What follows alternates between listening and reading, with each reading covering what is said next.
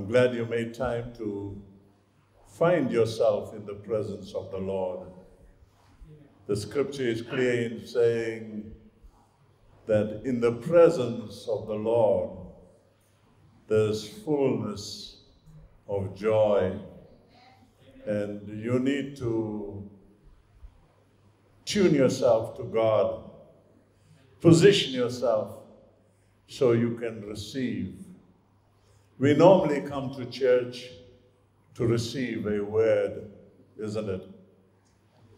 We come in sad, sometimes we come in uncertain, sometimes depressed, sometimes worried, sometimes not too well.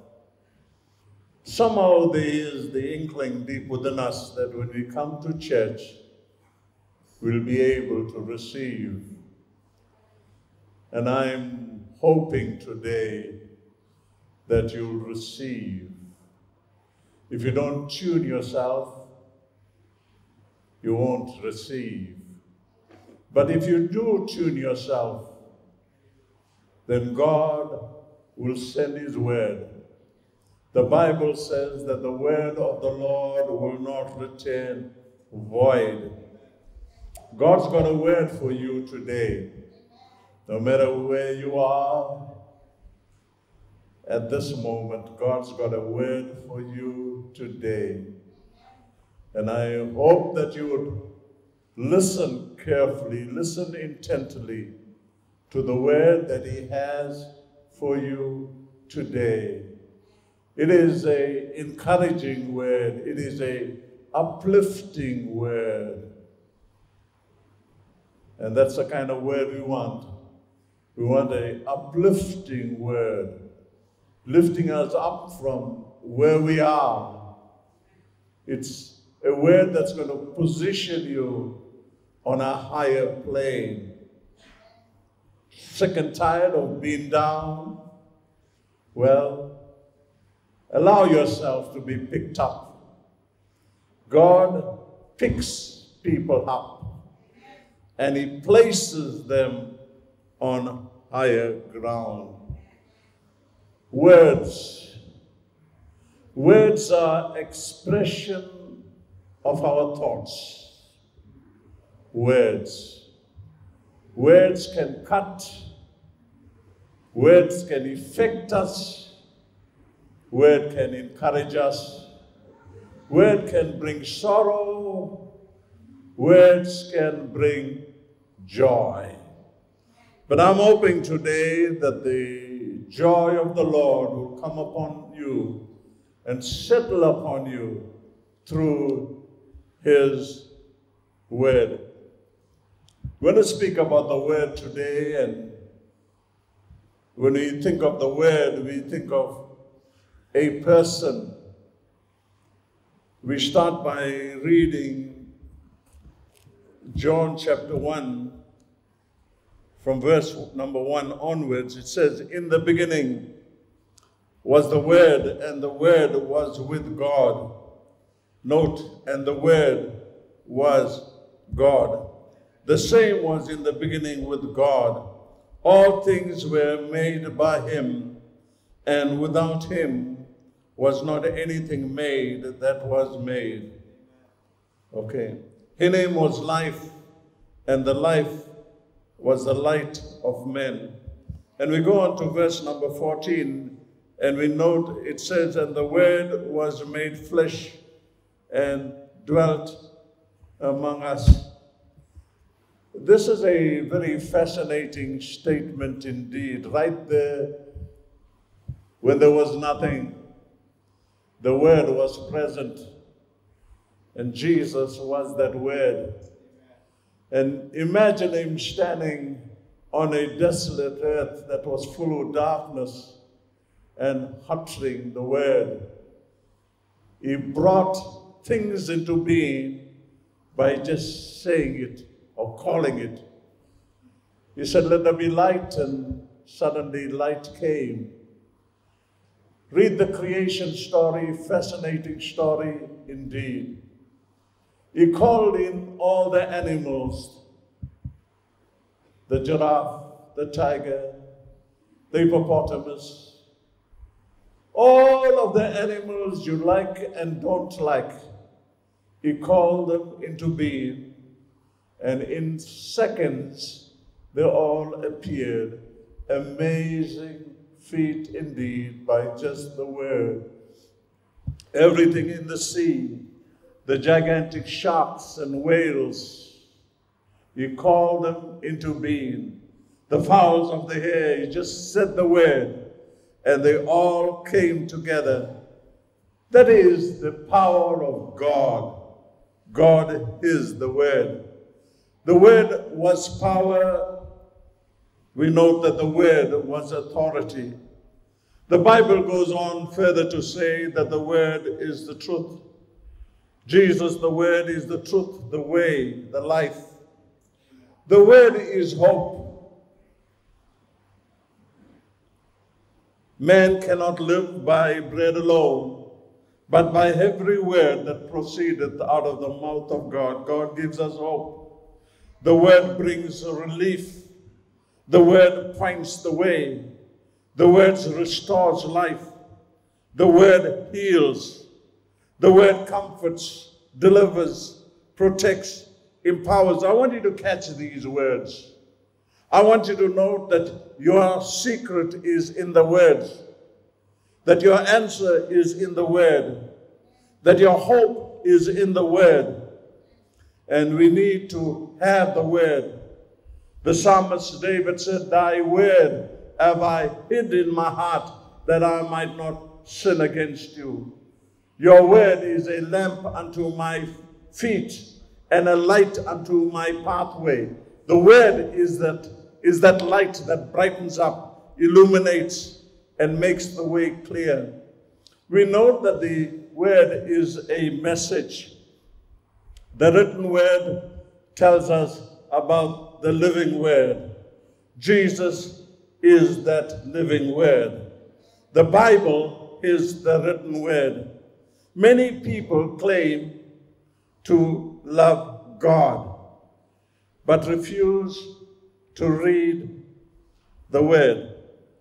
The story is told about a soldier who loved a young lady. While his affection for her was very deep, how she felt about him was not clear. In due time, the soldier was sent to a distant land. He faithfully wrote letters to the lady, although she never sent any to him. Finally, the day came for his return, and upon arrival, the first stop was to visit the one he loved. While she showed that she was pleased to see him, a box of letters, unopened letters, showed a true heart condition. The letters were his. Our failure to read the word shows our feelings for God. We may say many things, but as to whether we really love God is known by our actions, is known when we read the word.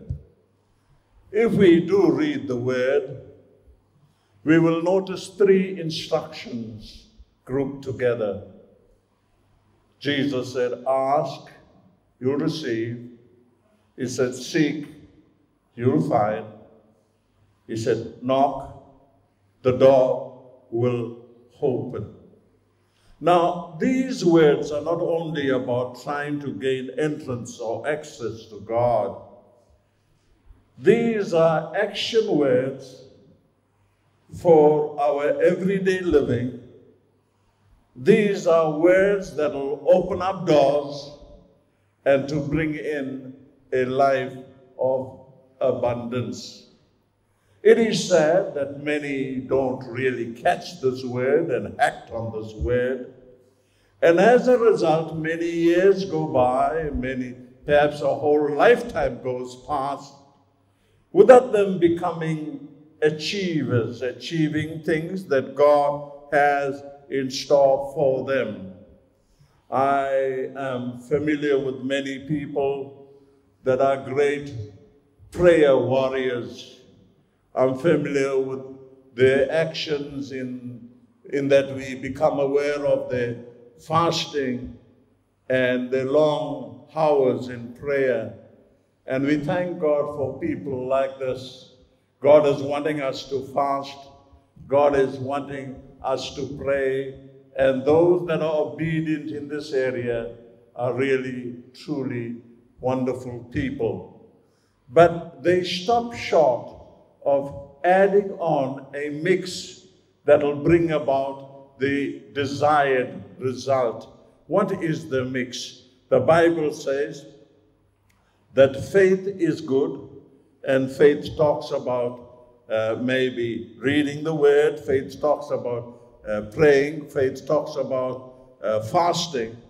But if there is no action, faith without works is dead. The Bible is clear that faith without works is dead. Faith without works is dead. Faith without works is dead. And if we know about asking, and if we know about knocking, and if we know about seeking, and we don't do those things, nothing is going to materialize for us, and we're going to have a dead situation, and we end up blaming God for lots of things.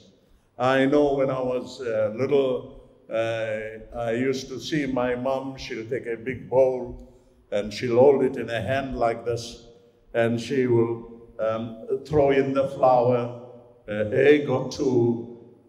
She'll put in some yeast and a pinch of salt. And then she will go and start taking a spoon, and she'll start mixing it and mixing it and mixing it. She'll add more water and she'll mix it. And if she sees that the mixture isn't to her liking, she'll add a little bit more water, and she'll keep mixing it and mixing it and mixing it. And eventually, she will make the scones or make the pancakes or whatever she has in mind with that mix. God is telling us today, reminding us today, that our walk should be a walk that's mixed with faith and works. And sometimes we walk with the work itself without the faith. But we got to have that mixed. It's got to be mixed together. And if it is mixed together, then it will have the desired result. In other words, what I am saying here today is whatever you want, God has got it available for you. But you've got to link with people. You've got to make known your desire. You've got to engage in God's work. You've got to please Him so He can please you. All of these things you need to do. Sometimes we sit back, we raise our hands, we go outside and we pray and we say, God, you know what I'm wanting, God? God is saying, I know what you're wanting. What you're wanting is out there. You go and you meet people, you mingle with people, you start talking about what you need. And when you start talking about it, people become familiar with all of your desires, and they will open doors for you. The doors are there. The doors are ready to be opened, but you've got to step outside. And sometimes we need to do something a little bit different. And if you're more on the young side, try and cycle a little bit if you can. Maybe learn to swim if you haven't learned to swim. It's nice. Maybe you can get a driver's license.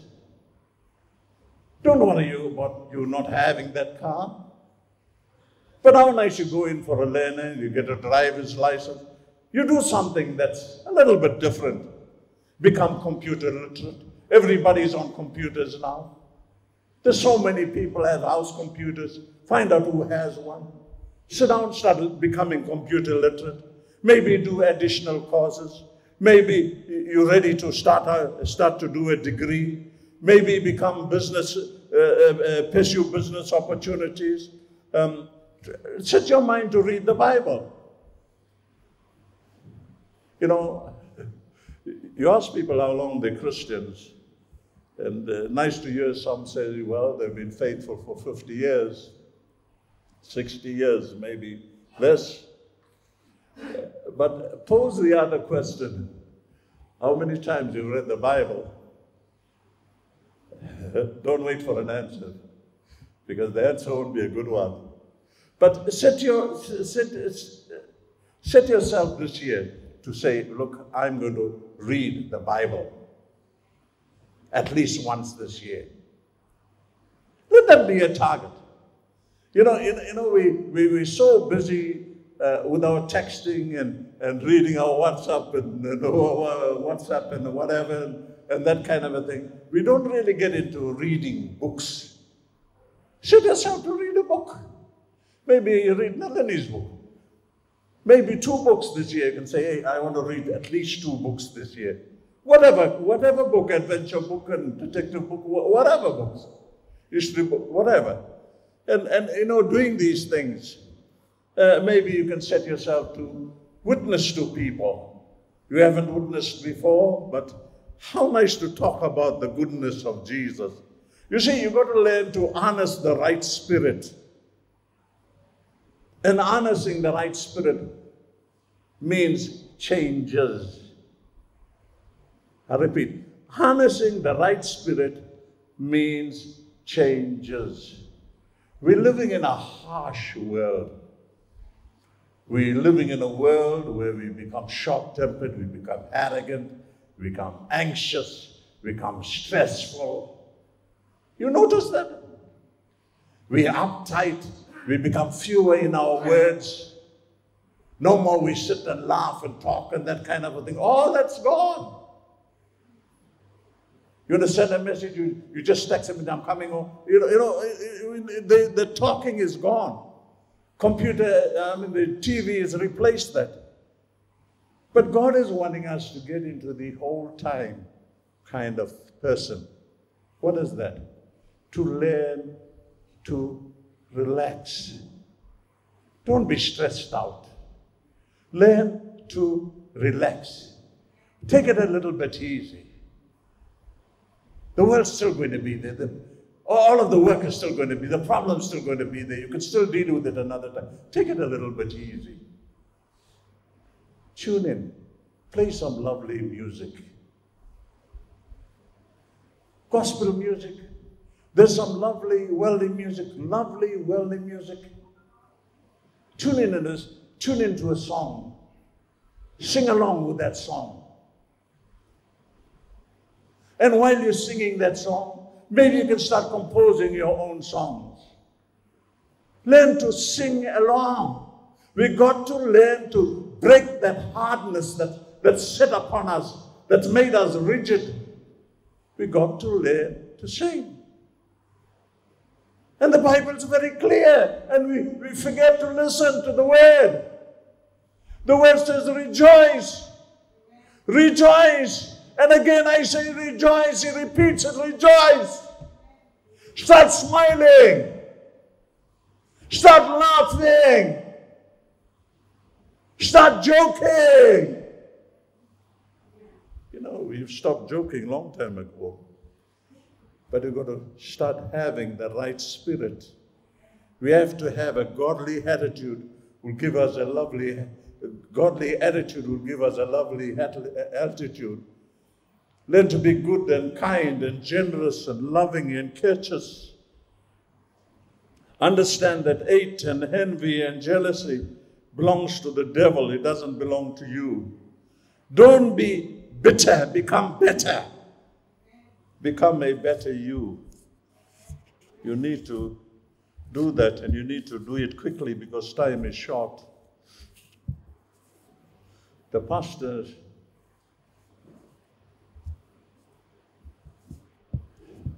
stood at the pulpit and looked for a long moment at the crowd. And everybody was anxious to know what he was up to. And then he pointed his finger and he said, Sister Erika,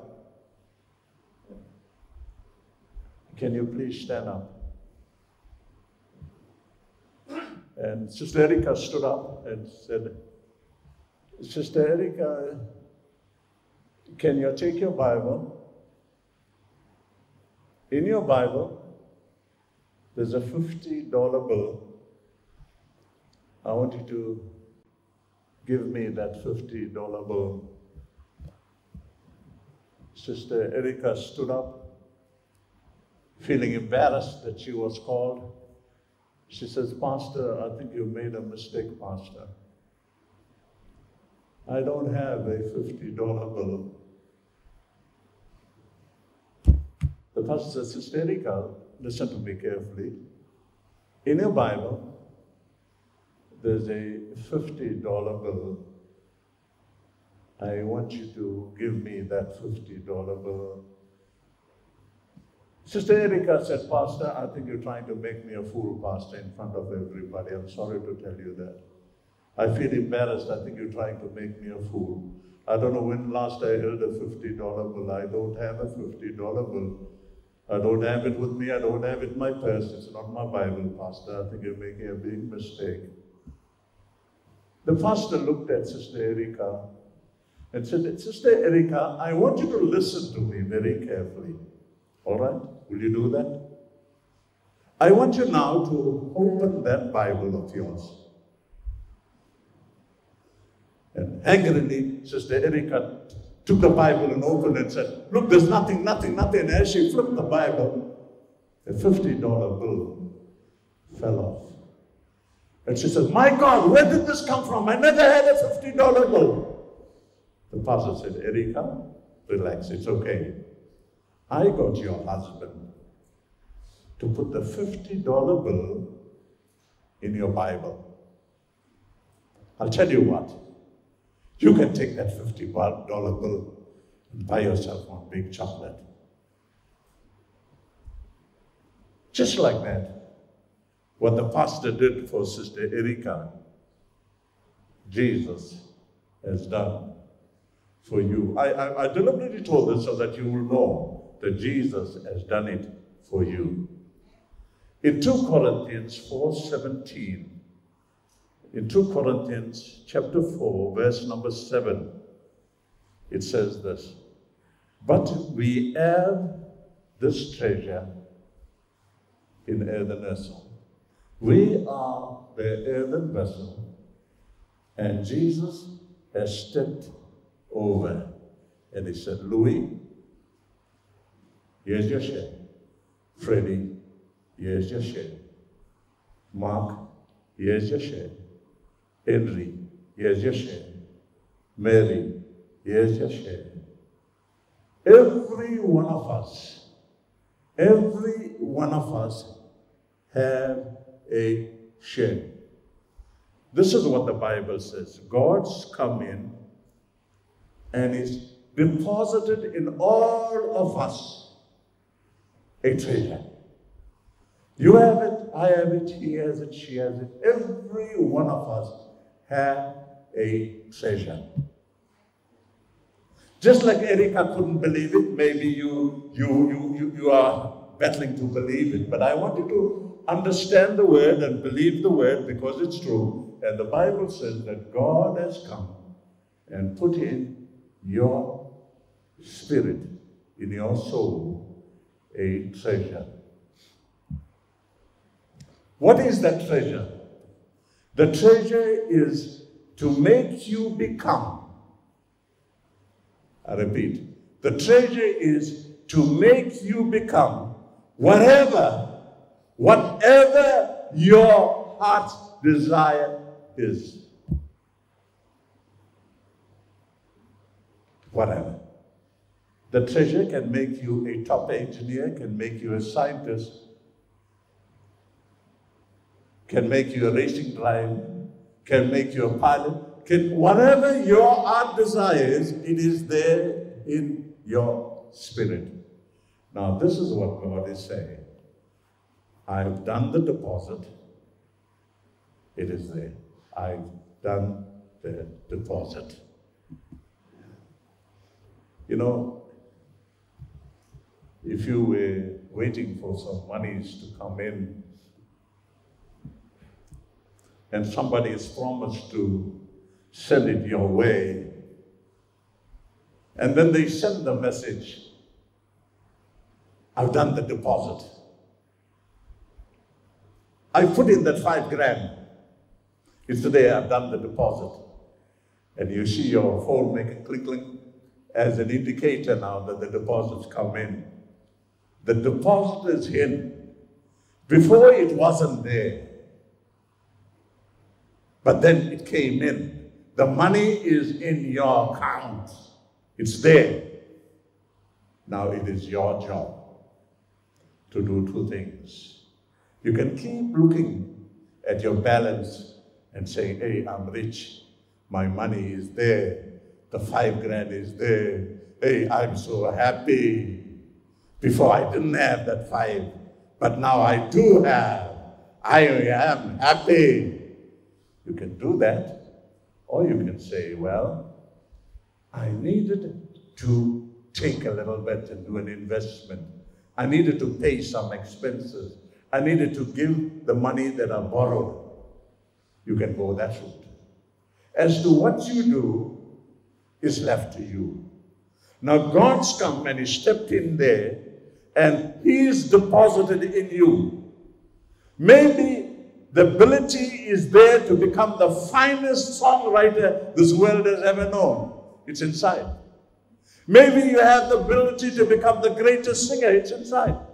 Maybe the greatest poet. It's inside. Maybe the greatest preacher. It's inside. Whatever your heart's desire is, it is inside. You see, it all depends on desire. And what we desire, we make it to come into being. In other words, a little fellow might see his daddy repairing cars. Maybe the daddy is a motor mechanic, and he sees his daddy repairing car. And from a small boy, he has a desire to also become a mechanic. So what he does is he goes and watches his daddy. He hands a spanner, he helps in washing parts and doing stuff like that. Eventually, he becomes a great mechanic like his father. Why? The desire is there. If you have the desire for whatever you need, you can tap into that resources that is inside and you make it be. You can make it come into being. But too often, we look at others, we look at what they have, and we suddenly feel that we are not adequate, that we don't have enough, that we'll never make it, and as a result, we cut ourselves short. Your dream may be too big for where you are. Now let me go one step further. Don't let rejection keep you down. Don't let others determine your destiny. Your dream may be too big for where you are. You may have to get out to get it realized.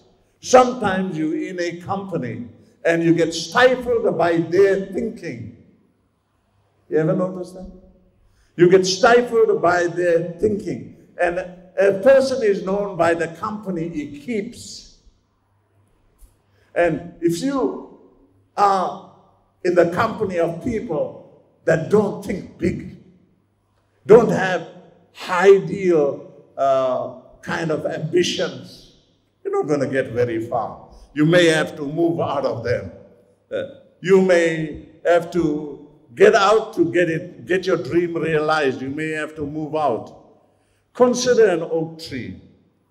If you plant an oak tree in a little pot plant, as a pot plant, the roots will soon grow and they'll fill up that pot. And then when the pot is full of the roots, the tree will stop growing. It'll grow no further. It becomes stunted. The problem is not with the tree. It is with the environment. Are you feeling stifled and irritable? Break loose out of that mold. Launch out into the deep. Break loose. Launch out into the deep. God's waiting to take you places where you've never been. Understand, you need to grow. Don't starve the mind. Don't starve the body. Don't starve the soul. Feed the soul. Waken the dream. Liven the vision. Pursue the goal. Be purpose-driven. God wants to take you someplace. And he says in Habakkuk 2:2, write the vision, make it plain. Write the vision, make it plain. And God is wanting us today to become people that he could be proud of. We are his children. We want to look at us as his children and feel proud. As we have children ourselves, we want our children to prosper. We want them to become people that have good jobs, isn't it? We want them to really get on in life. Just like that, just as we desire those things for our children, we as God's children, God himself has a similar kind of desire. John 1:12 tells us, for as many as receive him, to them giving he the power to become the children of God. We are the children of God. So God has got the best in mind for us. Many want God's blessing without God. Many want God's blessing without God. And that is a perfect plan to fail. If you leave out God, then you leave out the most important ingredient in that mix. You've got to have God. And you have God by talking to him all the time. You have God by making him your friend.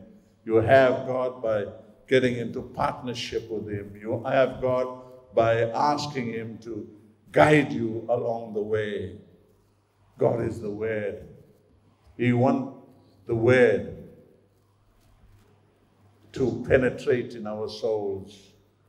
Today, as we sit here,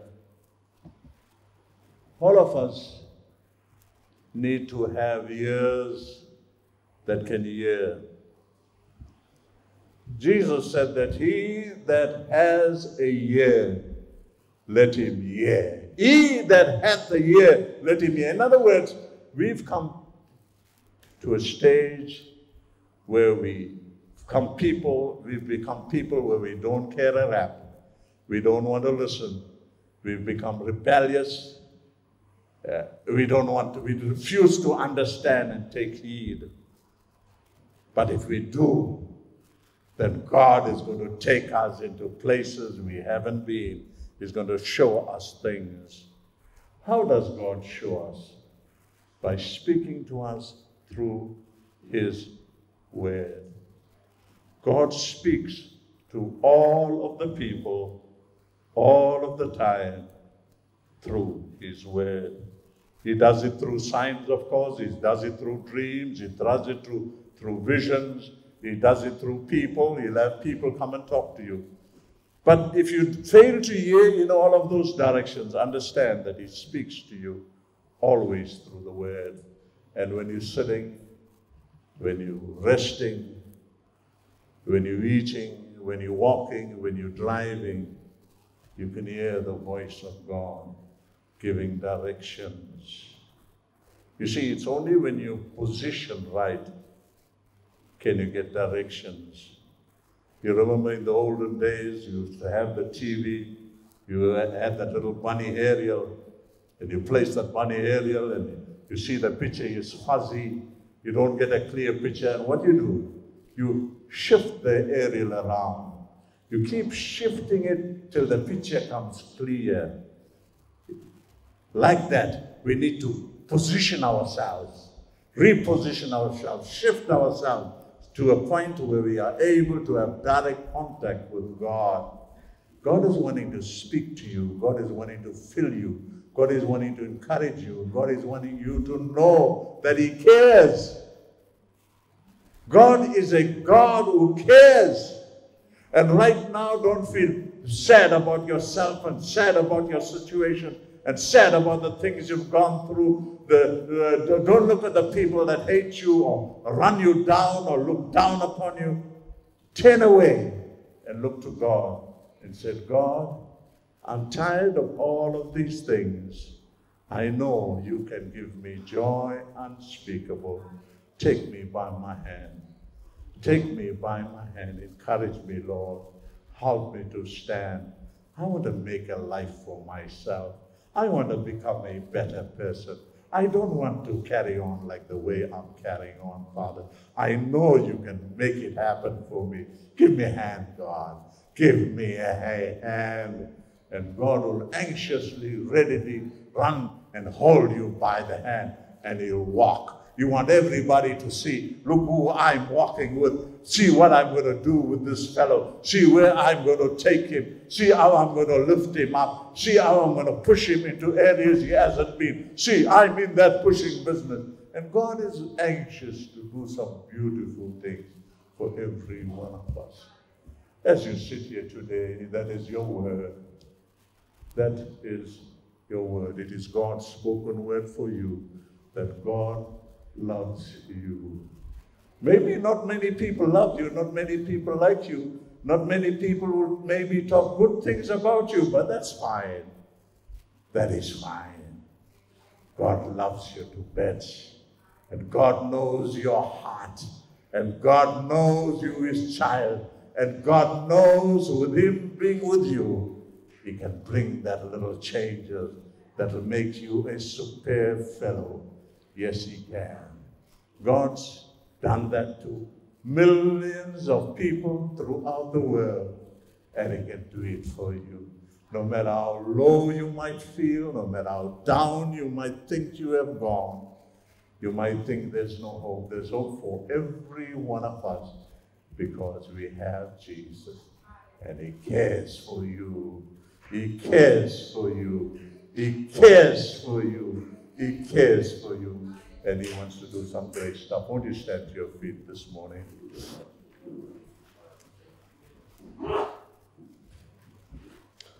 Father, as we come to a close again today, we thank you that you, the word, the penetrating word, the inspiring word, the influencing word, the strong word. Yea, God, we pray that the word will settle inside of our soul and will remind us, oh God, that we can become positioned for something great because you've made the deposit. You haven't failed, oh God. It is there. The deposit has been made in all of us, oh God. It is there. May we realize that it's there, and may we use it for our benefit.